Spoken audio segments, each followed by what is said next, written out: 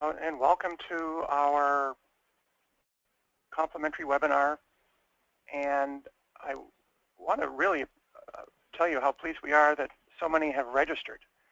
We've actually received 125 registrations, which is excellent. That's the good news. The bad news is the system only has 101 seats. So we're hoping that the usual number of people have last-minute conflicts.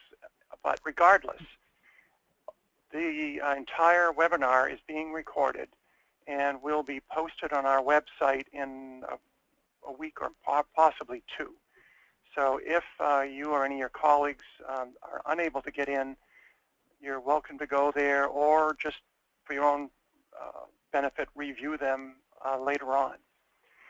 And I wanted to add also that this topic is one that was brought to our attention as a recommendation from students that attended our workshop.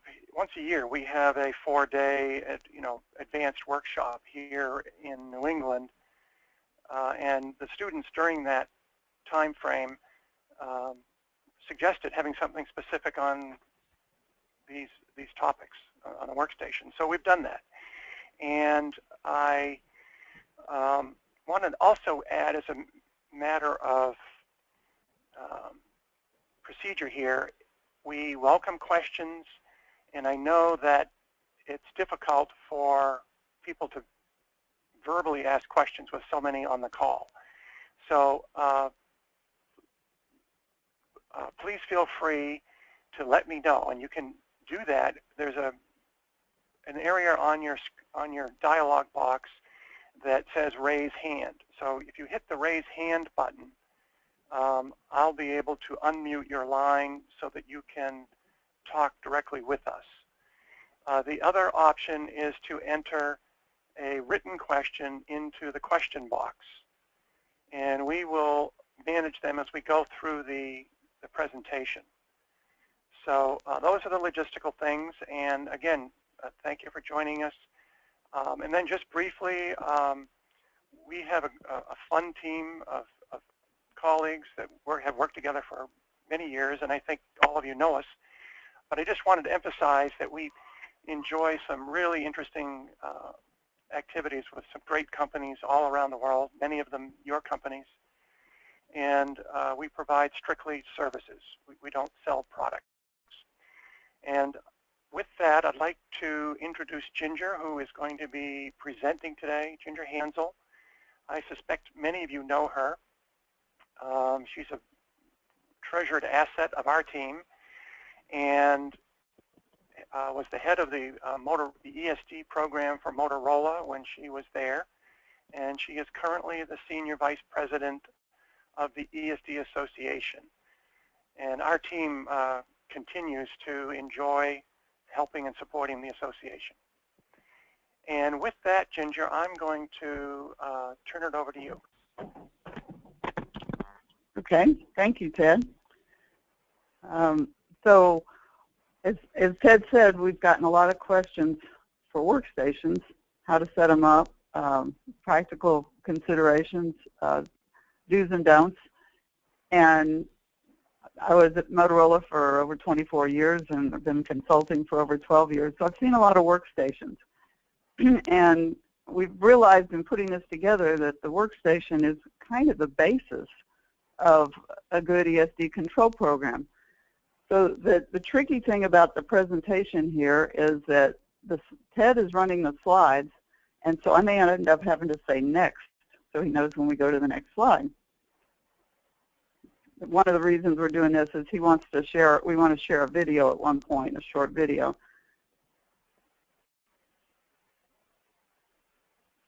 Next. There, now we have the agenda. So basically we're going to start out by talking about what does a workstation provide in the work area for an ESD control program, and give you some practical considerations. Obviously selecting a work surface is important.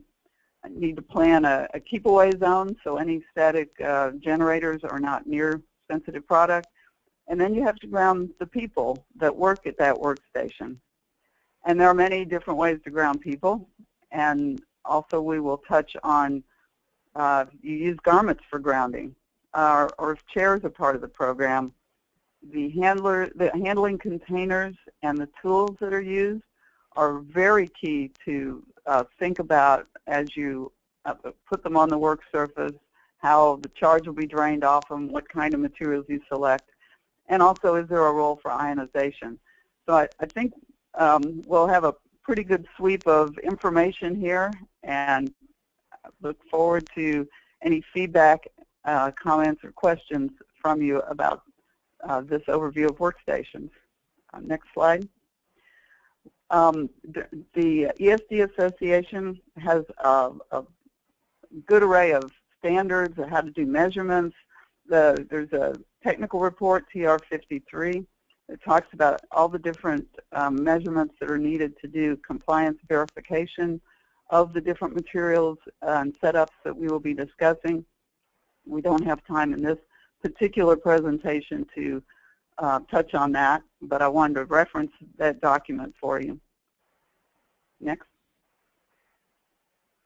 So just as a reminder and a place to start, ESD is a spark. Most people have a sense of it. On a cold, dry day, they've shocked themselves reaching for a doorknob or taking a sweater off. What the thing to emphasize is that it's the D in ESD. It's the discharge that does the damage. Electrostatics are very useful, and if it's static and just sitting there, it's not a problem. But when it moves quickly, it can cause damage to sensitive products and devices. And oftentimes that damage can be caused with a level that's very low that you're not aware of. Here's a list that gives you an idea that if you actually feel a spark, it's over 2,000 volts. And sometimes you can see it. You know, if it's in a dark room, you reach for a doorknob, you can see a spark. Usually I get that when I throw the cat off the bed. And you can hear it, then it's much higher. But many devices are sensitive at the human body model, down to even 1 volt. So it's very important to follow the procedures to protect against ESD damage, even if you don't think you're creating any damage. So what is an ESD control workstation? The definition is that it's a defined area where unprotected devices, and this means devices that are not in a protective packaging or a case, they're susceptible, or components or assemblies of sensitive devices. If they can be handled safely during production, or if you're doing repair or field service work, then that is an ESD control workstation. And the main purpose is to provide a path to ground for the people working at the station and any items that are put on the surface. So we're going to talk about a couple of types of workstation. Often you generally think of it as being like a workbench or a table, but there are standing workstations. There are carts, shelves. Sometimes it's a microscope platform. If you're doing field service work. So basically any work surface for unexposed devices, components, or boards. So let's have some fun questions for workstations. If a train stops at a train station,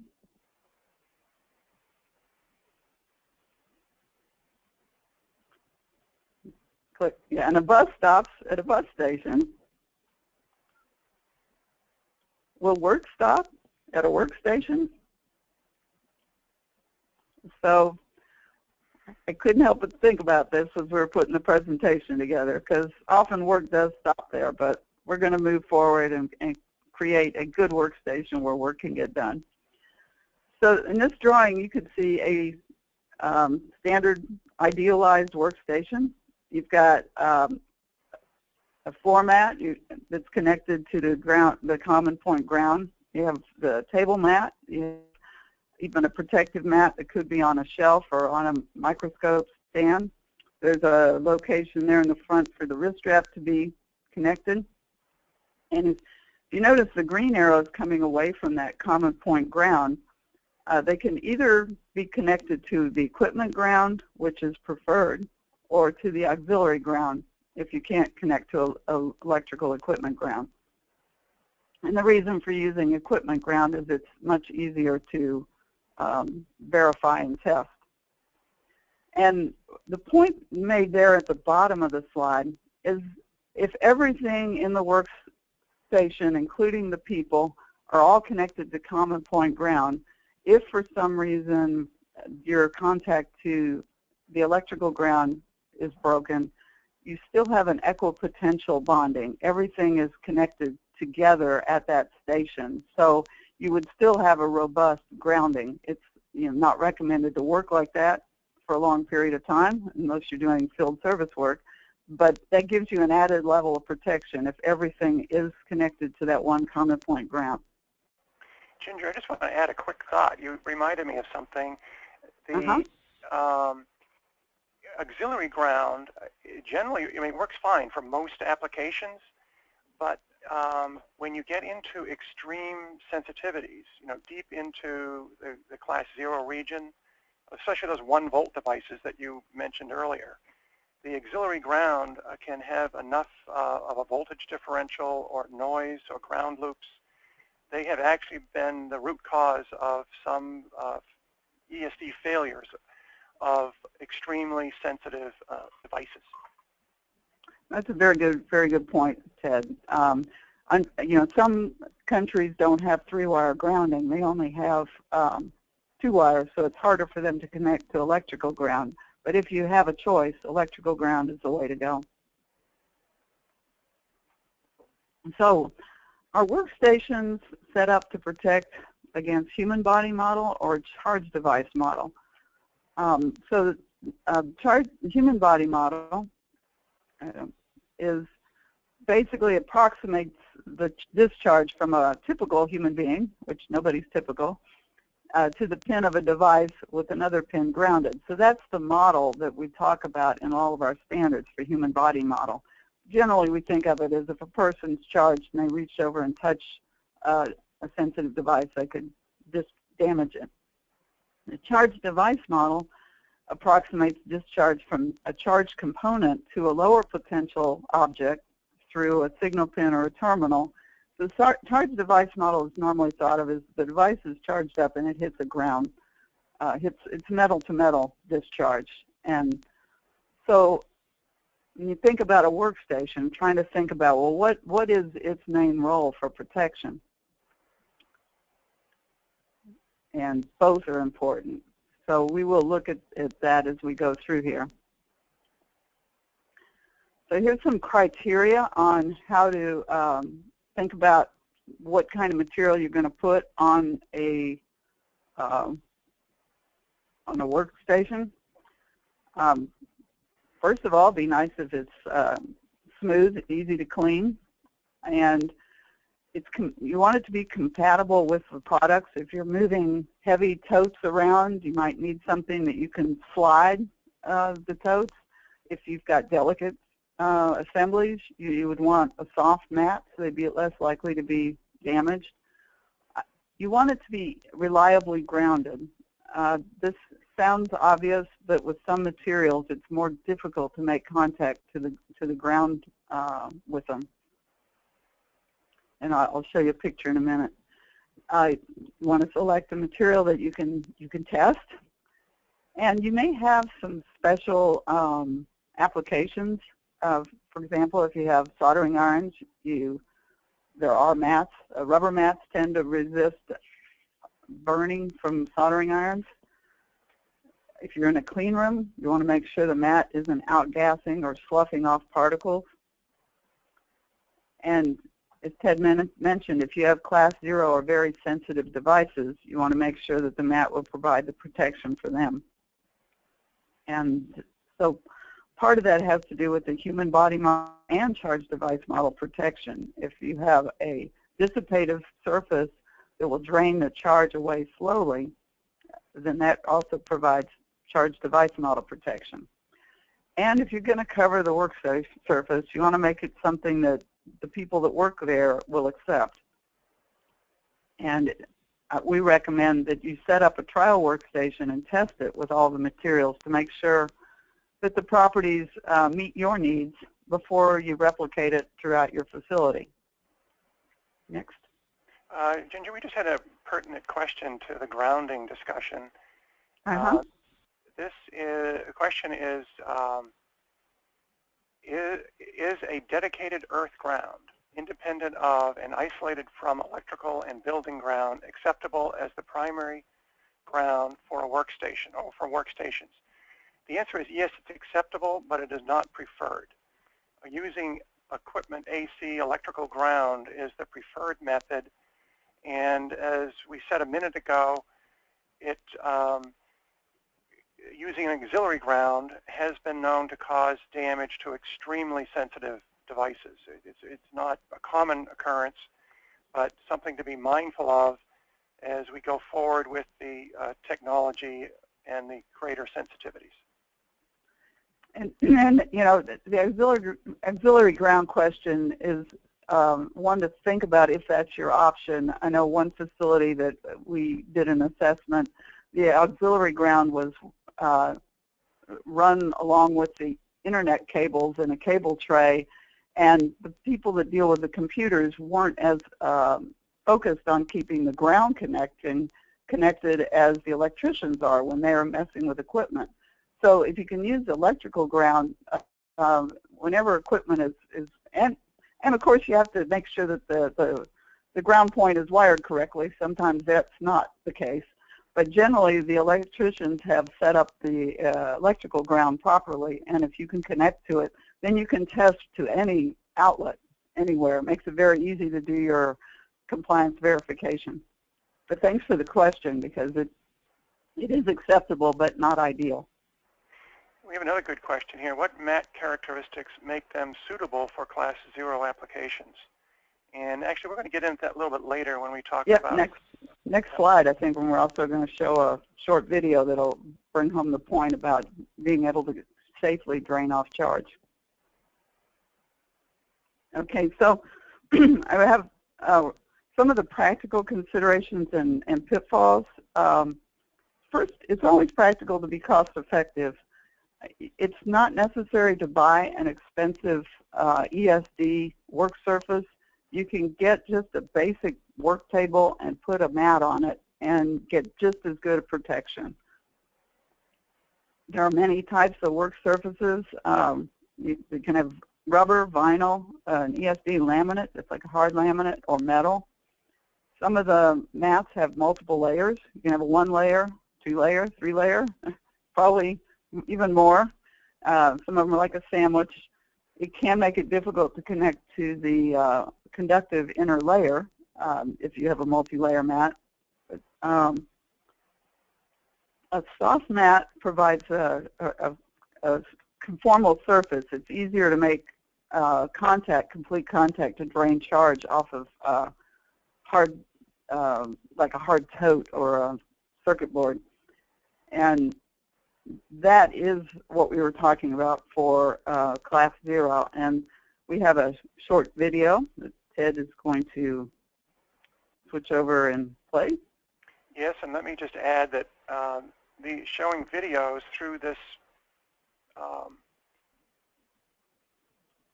process. In this video, we'll see the difference in charge removal between hard tabletops and soft mats and discuss the difference this makes to an ESD control program.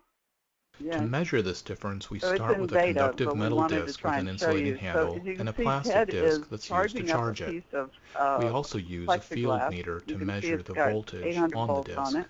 When we place the disc on a hard dissipative tabletop, we measure a 7,000 volts, and the charge decays very slowly. Okay, and what if you leave it a little longer, like 5 seconds or something? Still there? Okay. By contrast, when we place the disc on a soft dissipative mat, the charge is drained off almost instantly. Let's examine why this difference occurs. If we were to look at the electrical contact microscopically, we would see that the hard surface contact in only a few places, making charge transfer slow and inefficient. Muted. By contrast, the soft mat flattens to make nearly continuous contact, allowing rapid charge removal. Note that the disk is at approximately 6,000 volts before and after contact with the hard tabletop. Audio in the By video, contrast, the I'll voltage explain drops what quickly is to going on zero in as there, soon as it makes and contact with the when soft it mat. comes back, we will be able to see it. Nothing. Okay. So Great. Pretty much the same process. It's dramatically better. That's why there's a question in the survey about specifying soft materials very rapidly. From a practical standpoint, soft table mats have mat, because it makes better contact, because the soft mat conforms to the surface, the charge does drain away much quicker.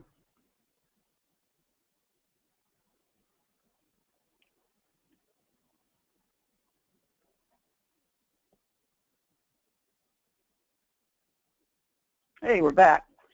So, Ted, are you there?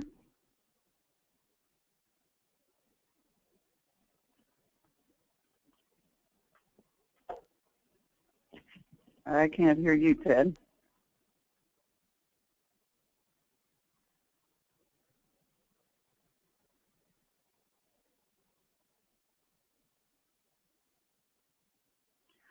I think, Ted, we can go on and we can try and show the video. Are you back? Yep. We could show the video towards the end so it doesn't disconnect us again. Okay, but I think I tried to explain the gist of the video is, you know, two hard surfaces making contact. You'd think they were touching very easily, but they're, you know, the surface really has bumps on it and little imperfections. So you don't make as good a contact as putting a smooth hard surface down on a soft mat. So the next slide, Ted.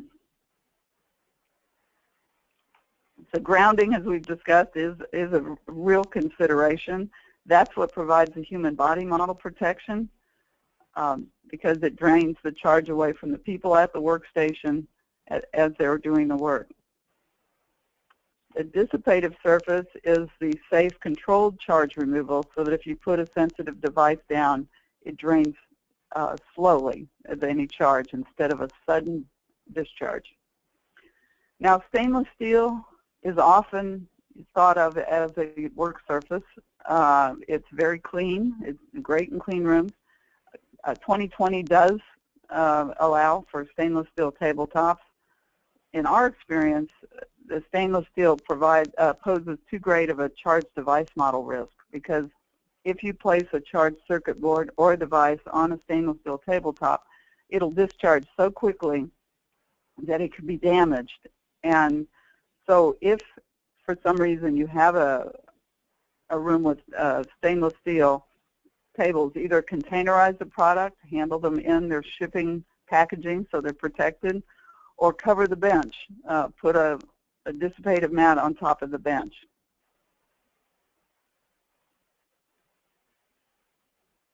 This is a diagram showing the difficulty of connecting to the conductive buried layer. This is a laminated bench top, but the same is true for some of the multi-layer work mats. As you see, there's a dissipative work surface on the top. This is put on top of a wooden bench, and the middle layer is rather thin, but that's the conductive layer. And you may wonder why there are two bolts going through there. One reason is that gives you twice as many opportunities to connect to the conductive layer. The other reason is you're able to test that you're actually connected, because you can test for continuity between those two bolts. And one thing about hard laminates, they do expand and contract with humidity, so sometimes the connection may be better than other times. So these pictures are of the same mat. We're measuring the top over on the right. As you see, it is very dissipative. It's 5.6 times 10 to the 6th. That is right in the dissipative range. It's a very good range for a work surface. And the bottom of the mat, so this is just a 2-layer mat, the bottom is actually conductive. So the snap connector on this type of mat goes through the corner and has prongs that spread out in a star shape and make very good contact with the conductive layer.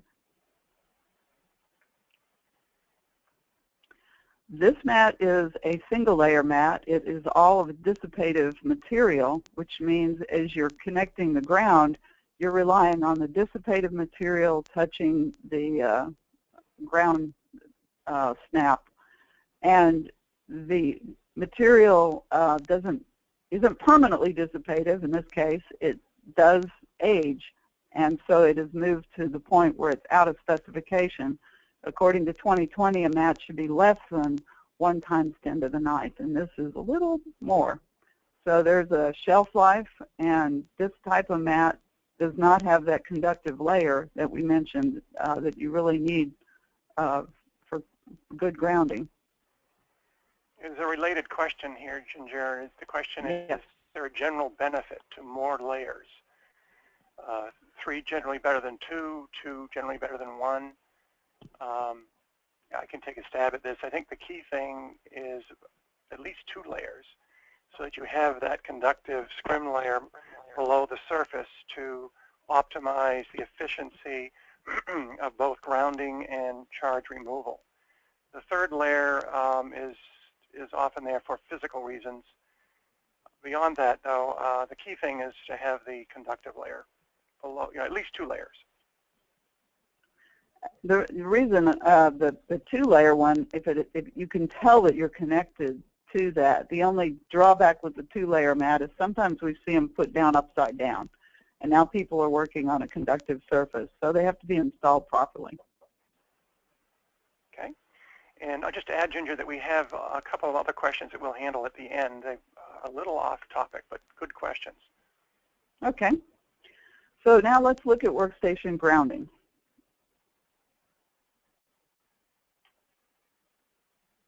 Yes? Yep. Momentarily. There it goes. I feel like I need to make a little beep. Well, I've been told repeatedly by my wife that I cannot multitask. When I'm reading questions and trying to advance slides, I get lost. You're doing fine. Yep. So when you're grounding a workstation, it's important to think about putting the ground points in a convenient location. You want them easily visible for audits. Visual inspection is a very powerful way to just scan and make sure things are connected. You want them accessible so you can get there and do testing.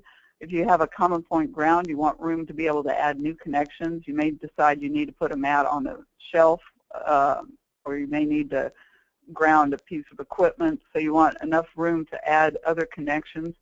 It's important to have them where it's easy to maintain and out of harm's way.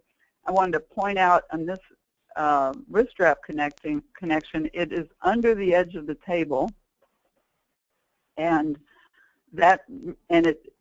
instead of the banana plug sticking straight out, it's actually got a right angle, so it's less likely to get bumped by somebody's kneecap and knocked around, and it's generally out of harm's way. So that's a good location, and these can be put at different ends of the work surface, in case you have right and left-handed people and that sort of thing, or additional workers. So also on this workbench, you'll notice that the front of the table is rolled.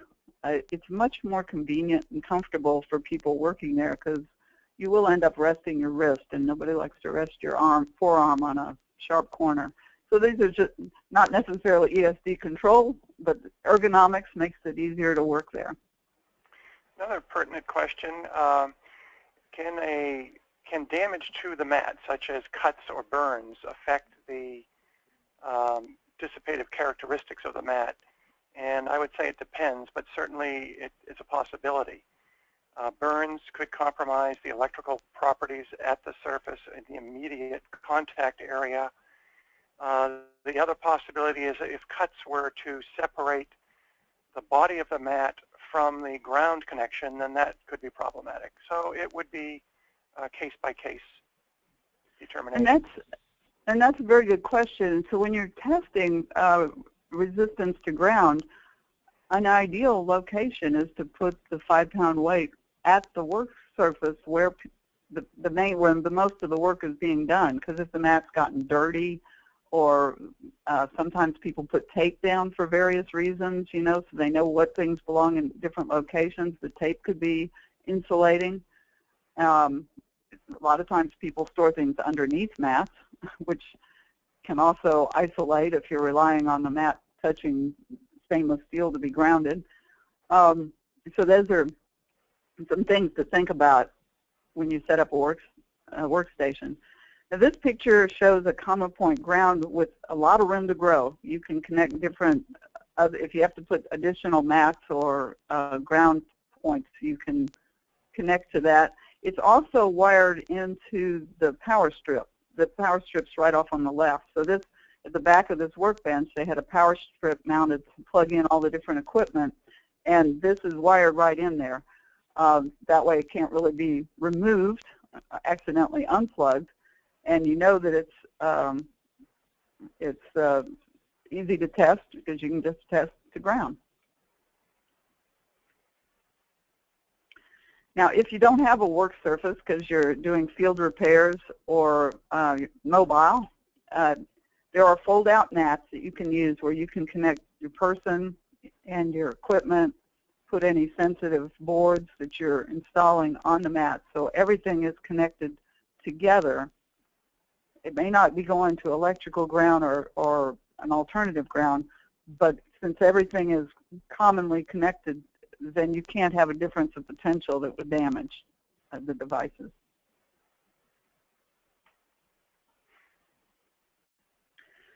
Now, this is a picture of what we call a daisy chain, where one workstation is connected to the next workstation, connected to the next one. It seems like it's easier to do that, but if one wire is broken, this whole row of workstations are now disconnected from ground. So connect each workstation directly to ground and don't daisy chain them together. See? Now, here's a workstation for you. What's wrong with this picture? The first thing you may notice is the worker is not using the work surface at all. It's too full of static generators. One of the components in 2020 is that any static generators should be kept 12 inches away from static sensitive devices. So that means the styrofoam on the table, the tape dispenser, all that stuff that's in the way should be back and off that work surface so that there is room to put the sensitive board on the table and have it grounded and do work there. Also, I don't believe this worker is grounded. So this is a great example of everything not to do. So let's talk about personnel grounding. Wrist straps are the first line of defense for human body model with seated people. Most people are aware of the wrist straps, and we're going to talk a minute about them. You'll see here, excuse me, before you go to the next slide, Ted, there's off on the left, there's a cloth band and there's a metal band. The cloth bands are cheaper.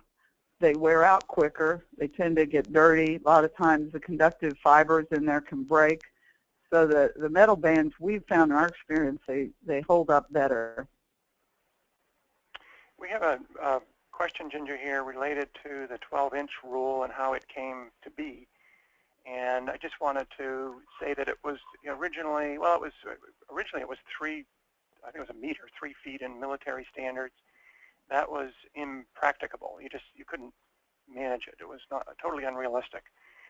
12 inches is more manageable, can be difficult, and there was some testing done to show that the field strength from a static generating material 12 inches away is, unless it's, it's virtually no risk at all. So the 12 inches gives you a safety margin, and it's more manageable at the workplace. Yep, thank you. That's very good. So we have, since constant monitors have become more in use, we talk about the unmonitored wrist straps and the monitored ones. So for unmonitored ones, just make sure there's a convenient banana jack. Of course, if they're unmonitored at the workstation, they need to be tested as people enter the work area.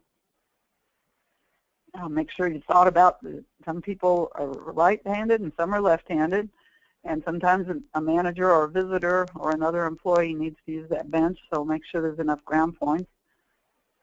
The banana plugs themselves can wear out. The little springs that keep them in the plug can get fatigued. There are some designs that are more robust, and as we said, the cloth wristbands are less reliable and to locate it out of harm's way so that it tends not to get disconnected. Another great pertinent question, Ginger. Does the metal strap pose a CDM hazard in Class 0 environments? Excellent observation, and the avoidance of metal and metal-to-metal contact is critical for CDM. Right. The metal wristbands have an insulated outer surface. In fact, the association standard requires that. So the only exposed metal is at the wrist interface. And that's also good for safety. You don't want people running around with electrical equipment with metal bands that they could touch. Okay, so constant monitors, there are two main kinds, a resistance type and an impedance type. They do work very well. One of the things is that if you want the alarms loud enough to hear, which in some work areas that can be an issue. And it does give customers a sense of confidence when they come and tour your facility, because they see that everybody is being monitored all the time. If a band goes bad in the middle of the morning, you don't have to wait until the worker comes back into the test area and test again to find it. So that's important. Sometimes just because you don't hear an alarm doesn't mean that it's actually grounding the people. Sometimes they have become unplugged because people get tired of listening to alarms, so they find ways to make the alarm stop. So that is something that needs to be verified. And you still need to manually test the wrist straps to make sure that they're working, but just maybe not as frequently because they are being tested all the time. Now, a single wire, the impedance type, may not pick up an intermittent failure that's a little slower to react. And so if your wristband is not making very good contact with the worker, then you may not know that. You may think it's still fine because there's a time delay. So that's why manual checking is very important, especially if you're using a cloth wristband.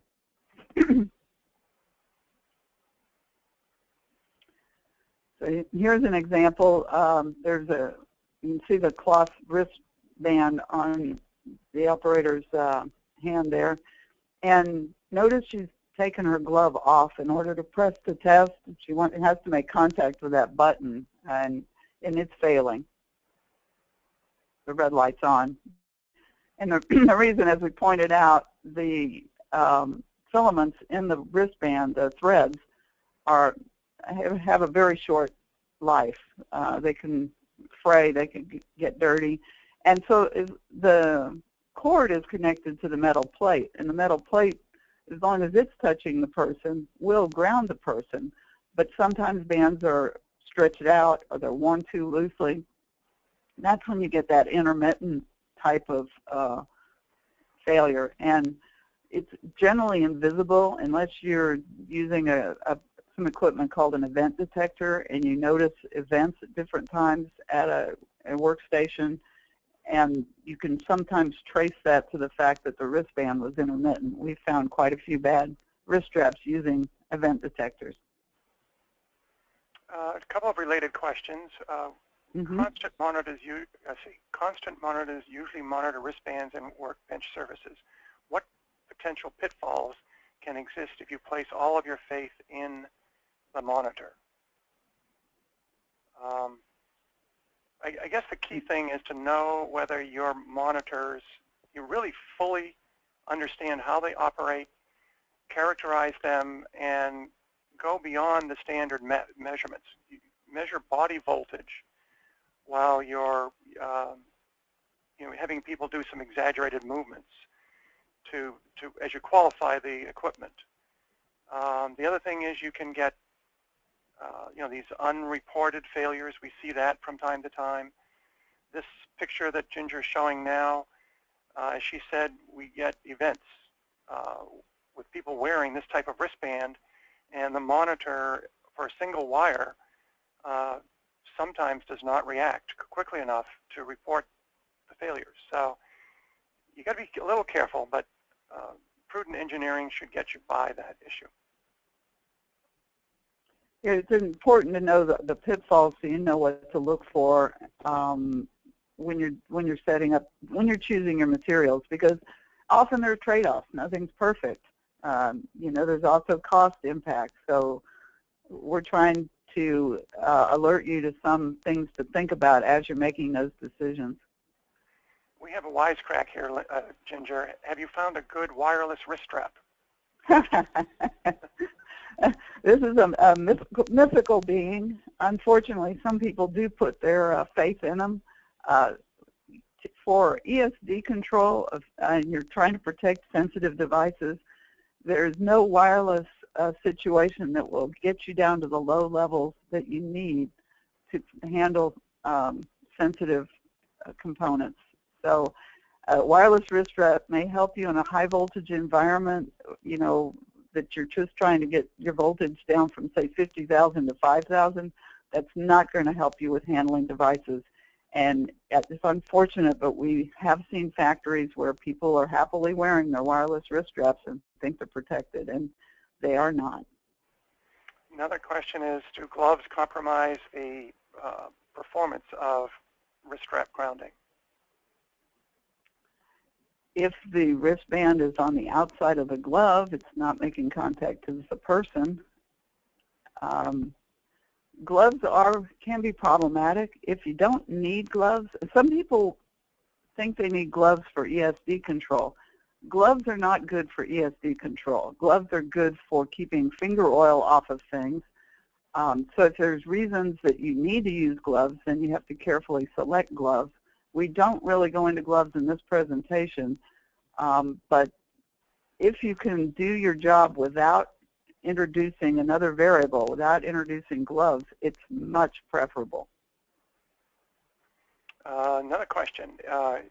If an operator must wear a glove because of the operation, is it appropriate to test the glove, to test the wrist strap without the glove, as pictured here? It's difficult to actually connect to the testing equipment with the glove on unless the glove is very conductive. Do you have something else to add there, Ted? I think one way I like to, emphasize it is that wrist strap checkers are wrist strap checkers, not glove checkers. That's good. If you're testing a glove, you could very well fail the wrist strap test even though the person is well grounded. So sometimes you have to have bare skin on the wrist strap testing equipment. The glove itself is a problem. We have yet to see a glove that is really, really safe to use. They all charge the product. Let's see. I'd love to go on with these questions all day, but I want to make sure we finish the presentation, and I think we're on track to do just that. Let's go ahead, Ginger. Okay. So now we're going to talk about footwear, because if you may be in a standing or walking operation where having a wrist strap is not a good option. So ESD control footwear on an ESD floor, you got to have both, can be very effective. Shoes last longer than foot straps. They do cost more. Another pro with using shoes is that most people know how to put their shoes on. You don't have to spend a lot of time training them. The con is that you need a place to store the shoes, and often when people put the shoes on, they need to wait about 10 minutes before they can test them. Need to get a little bit of a sweat layer between the person and the shoe to make good contact so that they will pass the test. Sole grounders are also an option that cover the bottom of a shoe as opposed to just a heel strap. They do provide a lower walking voltage. They cover a bigger surface of the foot, and they are less likely to get kicked out of place than just something across the back of the heel.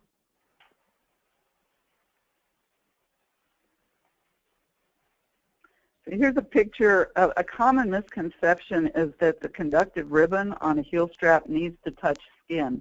It actually is better if it does not. If it goes between the sock and the inside of the shoe, it goes under the foot.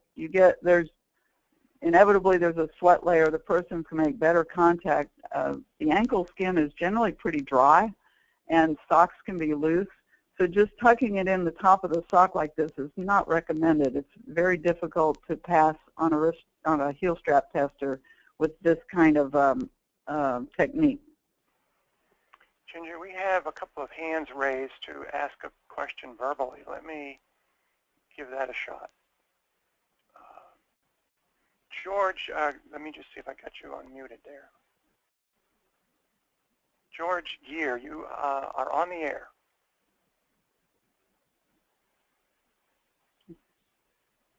Hello?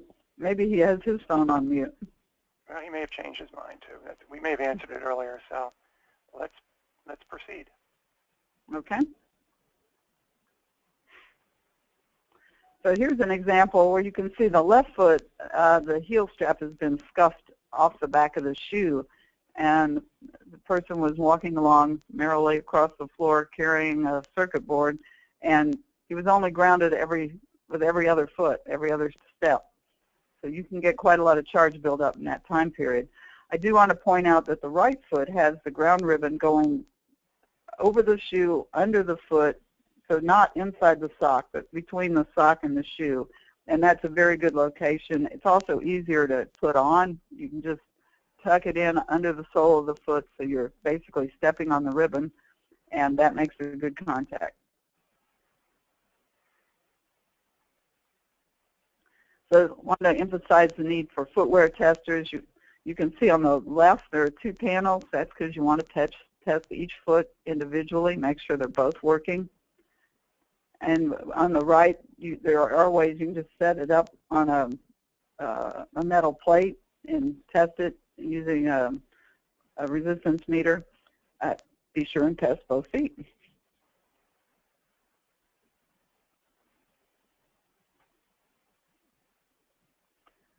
Flooring systems. As we said, flooring is very key if you're going to use footwear. You do want to test to make sure that the floor is connected to ground. This is a resistance to ground test. But it's very important to do periodic walking voltage testing to verify that the footwear in conjunction with the floor is working. Here's an example where we did some testing, and it was a good floor. It was 10 to the 8th. The shoes were good. The resistance was 10 to the 7th, 1 times 10 to the 7th. However, in combination, while walking across the floor, we measured a peak of up to 413 volts, and doing the 6 sigma analysis, the 3 sigma, there was a potential to generate over 673 volts just walking with a good heel strap on a good floor. It turns out the problem was that a layer of regular wax had been put on the floor, so the floor still measured good, but the surface contact properties had changed such that there was charging that occurred.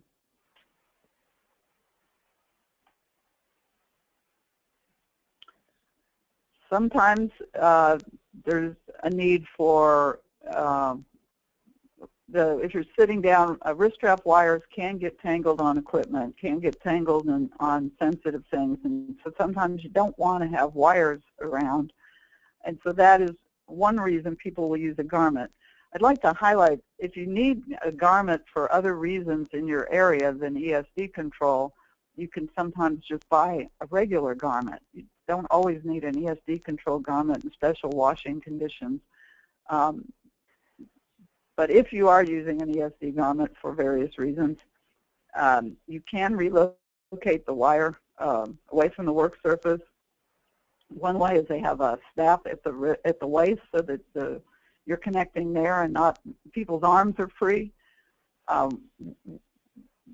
We recommend that a wrist strap is still the best choice. You can get one with a very long wire and thread the wire through the sleeve of the garment and have it come out at the waist. And just to keep the dangling wires off the work surface, that is a good solution. But the grounding simply the garment to it doesn't always connect to the person.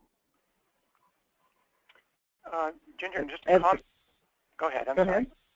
I was just going to say one of the comments we just received is that torso straps tucked inside the belt seem to be effective. I've never done an exhaustive characterization of that, but it's possible. You know, I'd want to be sure to do walking voltage measurements, continuous measurements, and do a lot of data gathering before I would want to approve it. But I have seen it in use and could very well be effective. That's the fun thing about ESD control is there are many variables, and there are always unique solutions, and that's why consulting never gets boring. It's always amazing the creative approaches people take to solve problems once they understand the underlying physics of what they're trying to do. This slide shows you the problem with just relying on a garment. People get chilly, they can wear a long sleeve shirt, and this particular garment is relying on the wristband touching the worker's skin to make contact. And here it's clearly not, so the person was not grounded. And of course, that's just one of many ways these grounding through garments have been known to break down.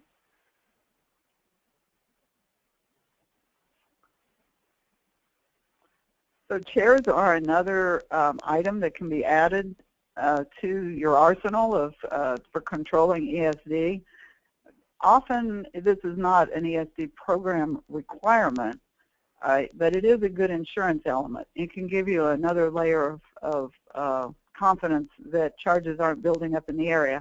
Of course, you have to have an ESD flooring, and we recommend ESD casters on the chairs. Just having a drag chain is really not a robust enough connection.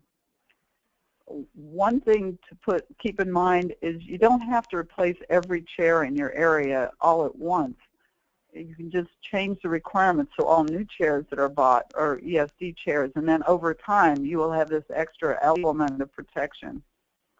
And by the same token, don't add it to your ESD control program. It can be sort of your hidden insurance policy. But do keep it in the audit plan to make sure you're testing that the chairs are still working. Related question, how do you measure the back of the chair per TR53? As I'd have to double check this, but as I recall, TR53 does not specify testing the back of the chair. It's really a simple test to the seat. But if anybody knows differently, please send a message. Yeah, I mean, when you're qualifying the chair, I would test everything. I would hold that 5-pound weight up against the back and test it. I would test the armrest. I would make sure everything's connected for my own confidence before I specify a chair. Also, select one that's got a relatively low resistance to ground to begin with, because these will age, get a lot of abuse, a lot of use. And so if you select one that's down to 10 to the 6th, 10 to the 7th, if the resistance increases with age, you're still well within your range of effective control. Mm-hmm. And the casters will need to be cleaned. Even clean rooms can have dust bunnies. Not big ones, of course. Clean dust bunnies. Okay. Yep. So the containers and tools. This is very important because every work surface has some kind of container or tool.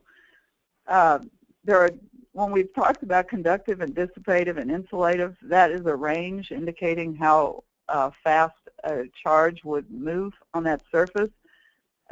Conductive can be anything from metal, which has 0 resistance, up to 10 to the 4th.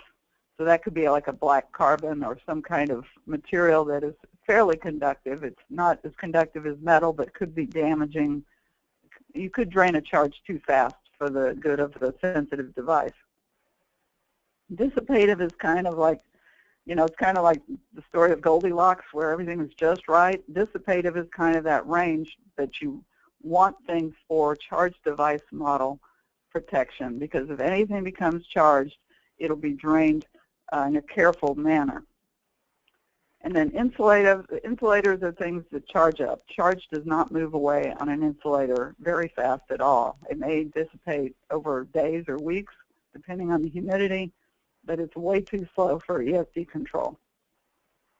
We just got a response from headquarters, Ginger, on the TR53 issue, and the comment is that TR53 is for compliance verification only, which is why it's a simple seat-only test. There's a standard STM 12.1 that contains test methods for acceptance and qualification, which would include the full set of tests. That's excellent. It's good to have ESD headquarters on the line. It's the ESD Association, and that's, if you have any questions about standards or additional training or other materials, contact the ESD Association. And there's a lot of good reference on their website as well. Another question about ESD chairs. Are they still effective if they're used in conjunction with, let's say, are ESD chairs still effective when not used in conjunction with an ESD floor? You really need the full ground pass for them to give you optimum performance. And chairs tend to be an insurance component in the program. Non-ESD chairs, are they a threat? Not typically. It would be an unusual scenario. It's more that chairs provide that backup grounding if somebody forgets their wrist strap, etc., and they're on an ESD floor. If you don't have a complete ESD floor, if you have a ESD mat you want to put under the chair, like perhaps you have one workstation where you're going to be doing very sensitive or new components that are quite expensive, and you want to give it that extra layer, you can put a mat down on the floor and grab the mat and then put the chair on the mat, and that gives you another possible avenue, because ESD floors are expensive, and you probably aren't going to install one unless you need it. It is important to point out, even some warehouses, if there's concrete flooring, chances are that will be somewhat conductive, because concrete tends to absorb moisture, and an ESD floor on a concrete floor, an ESD chair on a concrete floor may provide you additional protection. Okay, containers. We want to avoid really, really conductive containers, because we've talked about how metal can have problems. If you have dissipative tweezer tips, so if you're going to be touching the leads on something that's sensitive, you won't throw a spark to it. That's ideal. Sometimes you don't have the strength you need in tool tips to do it with a dissipative material, especially with tweezers. I mean, with screwdrivers, you only have a metal tip. They can be very problematic. You can get dissipative handles. You can also dip standard tools in a rubber solution that is dissipative. Just make sure it comes over the handle and makes contact to the metal. And now at least you are, if a grounded person's holding it, the tip of that is not isolated where it could get charged up. So just ensure it's possible to have reliable grounding of your tools and your product. So here's a picture of, we've got trays that it turned out were too conductive, So we've got boards sitting on these trays. The trays are not on a grounded mat at all, so this is another example of what not to do. But you often see things like this in areas.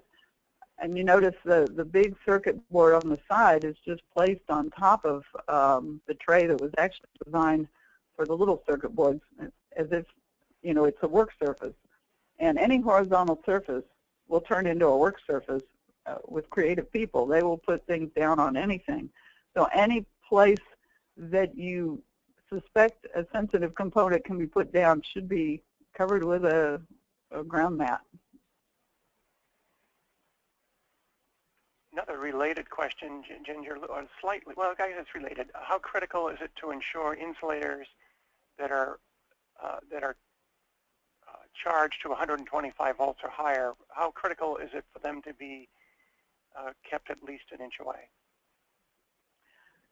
You know, some of these guidelines in the standards were developed by committee, and it's a rule of thumb. Obviously, you would want to make sure you have the most protection possible for your devices in your work area. So having a greater margin to make sure that you're protected, I think, is the way to go. Not, you know, we talked about the 12-inch keep-out zone. Does that mean at 11.5 inches you can't have something? Or, you know, obviously it's a rule of thumb to give you some confidence that your setup is going to work most of the time. Yep. So in this picture, we're looking at a JEDEC tray, which a lot of chips and devices are moved around on. These are not always made to the best quality control. Sometimes the same tray will have hot spots that are too conductive, and then they'll have places where they're basically insulators. And if you stack up a bunch of these trays on a table, the top trays are probably isolated from ground. They're not getting any benefit from being on a grounded work mat. Remember, one of the purposes of the grounded workstation is to drain charge off of product so that it can be handled safely. And if it's isolated and floating, an operator can reach over and pick it up and perhaps discharge it. So trays can be a problem. So measure them, even when you have a good source. Do spot sampling. Sometimes they can lose the recipe, and you can get a bad batch of trays. And with metal tools, you're really concentrating the risk of reaching in and touching something sensitive. And if the operator is not grounded, or if those gloves are insulating, you can have a problem. So that's why, if you can use a dissipative tip on a tweezer, that gives you a better protection. Now, this is a very interesting example. We had a client that had a problem, and doing root cause analysis of the charge device model damage that they were getting on. And boards are more susceptible to damage than individual devices. A lot of people don't realize that. It's easier to touch the metal trace on a board, and there's greater capacitance, so you can actually do more damage once your components are on a circuit board. In this case, as we mentioned, screwdrivers can be a problem. The handle was very insulating, and just by moving it, especially if you had gloves on, by moving the handle, 1,000 volts were on the handle, which induced a charge in the tip. We had 28 volts on the metal tip, and we're able to measure with a current probe, we had up to 7 amp discharge, and that indeed was what was causing the problem on the board. Is there anything you want to add to that, Ted? No, except that we were amazed at the magnitude of the discharge currents. Terry Welcher and I did this in the lab, and to get up to a 7 amp discharge from a screwdriver tip was mind-boggling. But after visiting several sites for this company, this was the root cause. This risk was in several different places throughout the process, and we were getting discharges with event detectors in the various manufacturing facilities, and really has, in my case, personally changed my understanding of the level of risk that these screwdrivers and tools with insulated handles cause. It's a much greater risk than we thought.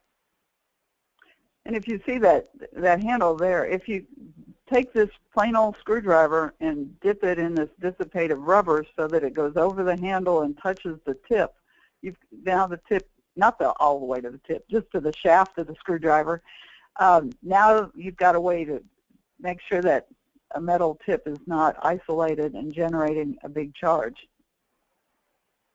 Very interesting study, by the way. It took quite a bit of effort to pin this down. So we're going to speak very briefly about ionization. We do have an entire webinar that's been recorded that's available on our website about ionization. So the first item if you're being practical, is you want to save money, decide if you really need ionization. They're expensive and they need to be maintained. You can tell we don't sell products because we're always telling you what you don't need to buy. But you can determine if an ionizer is needed. You can use event detectors. You can use field meters, see if things are charged up. If you can get dissipative materials in your area so that you don't have necessary insulators that need to be ionized, then that would be better. Get something that dissipates. So ionization is a last resort. If you do overkill, that can be a problem. Often people think, well, I'll just buy ionizers and put them everywhere, but ionizers have to be monitored. They have to be cleaned. They have to be tested. If they get out of balance, they can actually charge things up. So nothing's free. You have to know what you're doing and what you need. But if you need an ionizer, there are some selection characterizations. There's AC and DC. You can have them at the bench. You can have them overhead. You can do the whole room, which is often used for contamination control. Sorry, like I said, we have a whole webinar on ionization. So, is there anything else that we can ask here or answer? We do have actually it goes back to the chair again, a question. Okay. If I'm using an ESD chair, will that provide grounding for the employee? Surprisingly good grounding. It, we actually have a couple of clients in Asia that have gone to great lengths to specify grounding strictly with the chair, no wrist strap. We don't advocate that, but yeah, the chair provides surprisingly good grounding, good backup coverage, which comes in handy. And actually, Ted, and as you said, sometimes in an engineering lab where it may be difficult to get compliance with wearing wrist straps, an ESD chair and perhaps an ESD carpet or an ESD floor will give you a baseline of confidence that generally you've got ESD under control. If you're handling a high volume of products like the workers in an assembly area are, definitely you want them to have wrist straps. But sometimes it's difficult in some areas where they're not always handling sensitive devices. And if you have the chairs and the floor there, then and the work surface, that gives you a pretty good, probably 90% confidence that you've got things controlled. Okay. And you don't have to have ESD garments to connect to the chair. Most people make very good contact with their chairs. A little flashback question. How often do wrist and heel straps need to be tested? I don't know how you'd respond to that, Ginger, but I'd say it depends. It depends on how heavy the usage is. Generally, in manufacturing, it's a minimum of once a day. But if you have... Yeah, often it's whenever they go into the work area, the ESD-controlled area. Yeah, that's another scenario. Lots of ways of doing it. The key thing is to validate with statistical sampling of your process. So you can determine... So often the way... Go ahead, Ted. No, go ahead. Often the way we answer that question is, well, how much product are you willing to throw away if you find out the wrist strap was bad? Okay. Let's go on to the next one. So this is an example of the kinds of things if you're going to do a visual inspection. It doesn't, a simple line that indicates that the benchtop ionizer is rotated properly to sweep over the work area. Just draw a line and you can tell at a glance that this is not aligned properly. Also, the tape on the work mat shows you where the ionizers should be placed, because the ions blow with the air, and if it's a hot day and these have turned into personal cooling devices and it's blowing on the worker instead of the work, then the ions aren't getting where they need to go. So by having some visual cues, it can be very easy for the daily visual checks by the worker and the supervisor to make sure that the proper procedures are being followed. Okay. We had one question about getting a copy of the presentation. It will be available on the website as a fully recorded webinar. So some closing thoughts. A well-designed grounded workstation is the building block. It's where you start to build a component, to build a successful ESD control program. It's the main component. And of course, you need to qualify the products that you're using initially to make sure that you've selected the best materials that are going to give you the best use for the longest period of time. And the daily visual inspections are very important. We often say that your eyes and your brains are your best diagnostic tools. Of course, you do need other meters to test, do internal audits, and compliance verification on a regular basis is necessary to make sure your program is working effectively. Actually, this is a pic. Go ahead. Go ahead. No, I was just going to say that you just had a perfect timing for a question. We just had one asking, can you explain how to perform the walking test? And I'll let you answer that. We didn't put it in this presentation because it was there were so many things we could have put in. But basically, you're holding a probe and walking in a pattern that it's a simplified pattern. It's going to be a shuffle. It doesn't really matter what it is, but it's emulating a person walking point to point at their workstation. And you look at peaks. You see how much you charge, and if you have a wrist strap on, you're not going to see very much charge at all. That's good. If you don't have a wrist strap, you will see that with each step, as an operator steps, and generally we'll take 3 or 4 steps and then pause, so you can see what no charging is, and take 3 or 4 steps and then pause. By the way, a wireless wrist strap is exactly the same as wearing no wrist strap when you do this test. So if you have any doubts that it can work, you can verify it. Is there anything else about the walking voltage, Ted, that well, you yeah, want to say that we're showing you an image of our website, and we have these yes. videos there, and one of them shows you exactly how to, not exactly, but it shows you the test method for walking voltage. It's number 9. 9 on that list. So it's a little video of Ted demonstrating how to do it, and you can see the waveform that's generated. So here are some little, short video clips. They're all educational in nature. Over here on the right is I mentioned that we have once a year a workshop here in Massachusetts, near North Shore of Boston. And this link here in the red zone, the event zone, keep an eye on that. We'll be updating it as we develop the curriculum for this year, although last year's is a good illustration of what to expect.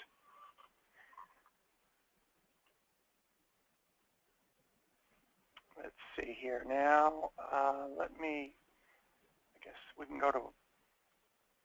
Yeah, I think there's just one left. Yep, and I want to thank you very much for attending. The one thing I miss doing with these webinars is I don't get to see people's faces. And I hope that the topics that we've covered have been of value, and some of the practical considerations will help you making your decisions about how to control static in your area. If you have any questions, we're here to help, and I really appreciate you being here. And I guess, Ted, if there are any more questions that you want to handle now, we could do that. Yeah, we have a couple. I do want to say that I've tried to answer as many as we could. And, we really couldn't get into all of them. But before I do that, I just wanted to say in the beginning I told you we had 125 sign up with a seat capacity of 101, and we had 98 show up. So we lucked out. Nobody was turned away. Let's see. I'm going to scan through the questions again and just see if there's any that we can try to answer at this point. Those that we have not answered, we will respond to the individuals that requested it. Ted, do you want to try and show that video too, if anyone's still on and wants to see it? Maybe. Yeah, we could try that again if you like, and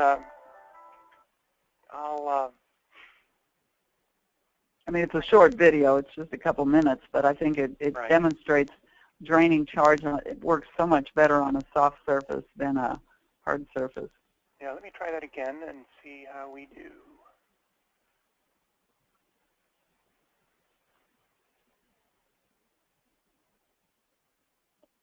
In this video, we'll see the difference in charge removal between hard tabletops and soft mats and discuss the difference this makes to an ESD control program.